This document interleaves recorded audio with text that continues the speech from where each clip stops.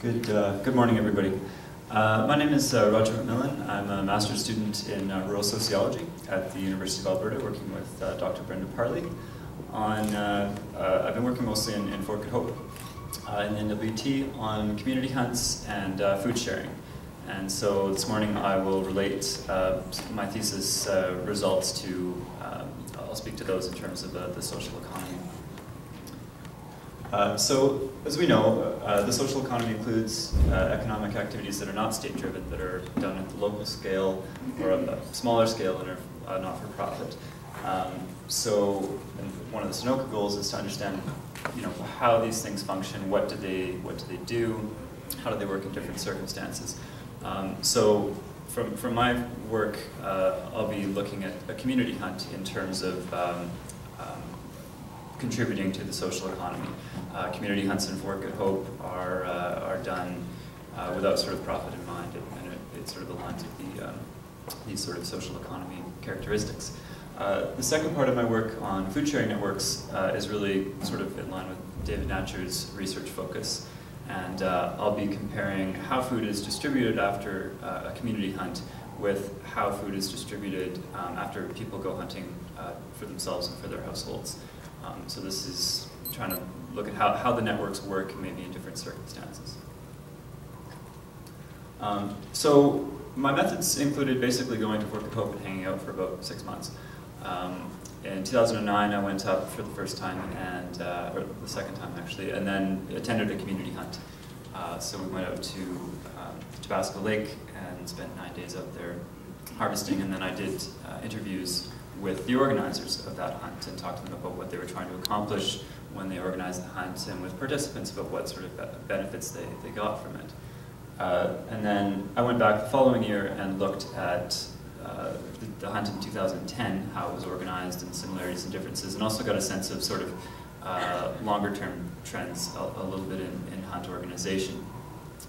In terms of the food sharing, I did interviews with participants of the hunt and talked to them about who they shared out food with, and I did that for the participants of the community hunt, and also a sample of hunters going out themselves for that comparison.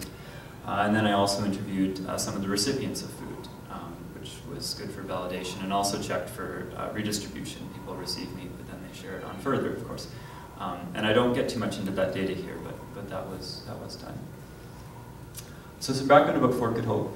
It's a Dene community of about, a Kashotan Dene community of about 600 people. It's on the banks of the Mackenzie River, more or less at the Arctic Circle. And people make their livelihoods there through a mixed economy of wage work and also hunting and fishing and trapping. And then moose and caribou, woodland and bearing ground caribou are species that are probably most important in terms of the hunting. So community hunts there, I've been sort of fiddling around with definitions of a community hunt, and this has sort of been what I've been working with most recently, I guess. So I'm looking at a community hunt in terms of a collective hunt that involves support from or coordination through community institutions that's designed to benefit the larger community. And there's one of the things that came out of my interviews, but there's lots of different ideas about how the community hunt benefits the community. So but people were fairly in line in that they expected it to benefit the larger community. So from talking to people, it seemed like the first formal community hunt in Fort Good Hope anyway was done in the 1970s, when there was a particular shortage of food in the winter, and a group of harvesters were organized by the chief and council, and they basically coordinated a collective effort whereby people went by dog sled out to Colville Lake and harvested bearing ground caribou. Now at that point there was no subsidy for the harvesters, it was just sort of a coordination effort.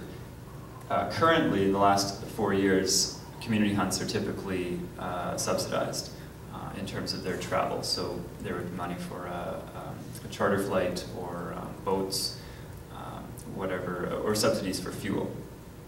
And then harvesters are not paid in Good Hope typically for community hunts, so they're volunteering their time, supplying much of their own equipment, But there's no selection. At least in the last four hunts, people sign up.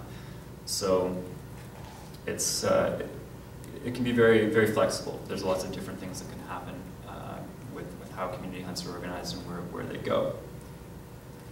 So these are some of the areas that have been considered for community hunts, or hunts have been done there. In 2009, we went to Tabasco Lake down in the lower left, and that was also the site of a hunt in 2008. In 2007, they had gone to Hume River, and then in 2010, the hunt in 2010 actually didn't happen, but they were considering places like Sansu, Little Chicago, even going up to Sikachik and onto the Dempster. In some years, people from Fort Good Hope have joined, people from Cole out at Horton Lake, which is probably one of the more expensive options because the travel is quite costly by plane. And then you can see Colville Lake there in the 70s, so that would be that would have been the area that they would have gone in the 70s. The reasons, like the dynamics of hunt organization are really complicated, and I won't get into too many of them here. But in terms of deciding where to go, there's a lot of ecological factors that people are taking into consideration, where the animals are, what their understandings of animal health is. You've got budgets to consider, who wants to go on these hunts, what are they looking for. An area like Tabasco Lake, which is difficult to access, it's quite distant from the community and it's up in the mountains, also provides a pretty unique array of different animals to hunt. And that can be particularly attractive for some if you have the budgets and the willingness to go there. So there's a lot of complexity around hunt organization. So looking at what the hunts contribute to the community, I came up with, comparing the four hunts, there was a lot of consistency in what people would report in terms of what they were getting out of the hunts. One was reconnecting to important places on the landscape, like I just mentioned at Tabasco Lake. I mean, the background picture is kind of is from that spot. It's just gorgeous. It's also the site of a traditional trail that used to run into or still does run into the Yukon, and people used to trade across that trail, and there's lots of family connections as well. But people don't get there that often these days because it's distant from the community. It's a difficult place to access. So a community hunt is being used as one way of maintaining this connection with this particular spot. And related to that is also bringing elders and youth onto the land together. Because when you do that, and when you go to these, particularly special locations, that's traditional knowledge teaching opportunity. And you have elders who have knowledge about these areas, younger people who are learning this, and this landscape-specific knowledge that otherwise, would be more difficult because it's just harder to get there as a family or something like that. In addition, I mean, bringing elders and youth on the land together, is an opportunity for learning, proper harvesting techniques, proper meat processing techniques, traditional medicines. So you're bringing a community onto the land is essentially the goal. And within that, people, especially participants, talk about working, closely together as a group, and that being a very fulfilling experience for them in town. With, a lot of people have, so they see town negatively in many ways. It can be a place of stress, and being on the land is definitely seen as an escape from that, and also, it's cathartic and a positive experience where everybody works together. With the subsidy involved in the community hunt, it's also an opportunity for people who don't have their own harvesting equipment to get out and harvest for themselves. If you don't have a boat, you don't have a skidoo, or even if you don't have rifle and gear, you can borrow rifle and equipment and still get out and harvest your own meat. So particularly for people who, maybe younger people or older elders who can't spend 6 hours on a skidoo anymore, these are opportunities for them to get out onto the land and harvest. And that's a very good feeling for them. And of course, the community hunt provides meat for the community, and brings back a bunch of meat that can then be distributed. So the second half of my work was looking at how this meat distribution happens. And so to compare characteristics between two different types of hunting, I had to pick a characteristic to compare. And the one I settled on was looking at how these interactions are conducted. Request sharing is basically asking for food, and then giving would be sharing that's not asked for. And it's not to say that people in the communities really think about these two things differently. It is more for the purposes of sort of academic theory, which does make a pretty clear separation between these two things. For the community, it's all sharing, it's all good, and everybody's being generous, no matter sort of what happens. So I'll look at those two characteristics and then the network analysis as well. So to compare these hunts, just a very quick background. The hunt at Tabasco Lake went by aircraft, 9 days, 15 participants, about 1,500 kilograms of meat, minus what we ate on the hunt, and about 10 households were allocated meat after that. And then the second hunt was in November of 2009. It was basically a group of harvesters going,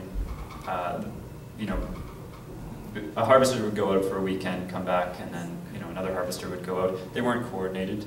Hunts would last 1 to 3 days typically, and there was about, I was trying to make sure that these two samples had an equivalent amount of meat in terms of being able to compare them fairly.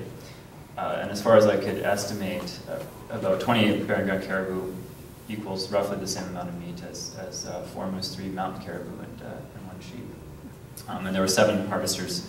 There's a lot of complexity around edible weights. It's a nightmare. But there was 7 households that were received meat out of those hunts. And I also I joined one hunter, or 2 hunters out to Cova Lake for when they were going for Barren Ground caribou, which was pretty cool. So to compare them, in terms of, okay, there are 57 incidents of sharing in each one of the hunts that I was able to, people were comfortable talking to me about, which was also another issue. But so these interactions are ones for which I know who, somebody reported a specific recipient. There was a lot of people talking about, yes, I do share, I have shared, I will share, which I couldn't really include in the sample. So these are specific interactions that were well known, I guess. And there's a lot of sharing. It wouldn't be fair to say that there was exactly an equal amount of sharing in both of these cases, but it's significant in both cases. And the darker colors there are gifts of meat. The lighter colors there are requests for meat. And so you do see some difference in the community hunt. There were more people asking for meat. But at the same time, in both cases there was more giving going on. So the separation in terms of the colors here as well looks at who the recipients were. I forgot to mention in the previous slide that in the community hunt, everybody talked about elders and single mothers and people in need being the people who most needed the meat from the community hunt. One of the reasons the community hunt was important was to provide meat for elders, single mothers, and people in need. So I separated those out, that demographic out in this analysis. And the red is people in need who requested meat, and then the light blue is gifts of meat to people who elders and those in need. So in the community hunt, everybody's on board with this idea that elders and single mothers should get meat from the hunt. And then you see that those people also requesting meat to a larger extent after the community hunt. So my sort of way of explaining this is to say that everybody is sort of unanimous in that these people are more eligible for meat, and if they haven't received it through gifts, they have an option to ask for it to a greater extent than maybe they would when harvesters go normally. In terms of the network characteristics, you can also see that reflected in the centrality of elders, households, and those in need within the sharing networks. So elders and those in need would be the darker circles. And there's 31 households with elders and those in need who were recipients of meat in the community hunt network versus 19 in the other network. So elders and people in need are getting meat in both cases, but the centrality of them within the network suggests that they're better looked after after the community hunt. And I'm not sure if you can see it, but the darker lines are the requests. And without going into sort of too much analysis, if you made the assumption that if you didn't ask for meat, you wouldn't have received any, you see that the request really would change the nature of the network.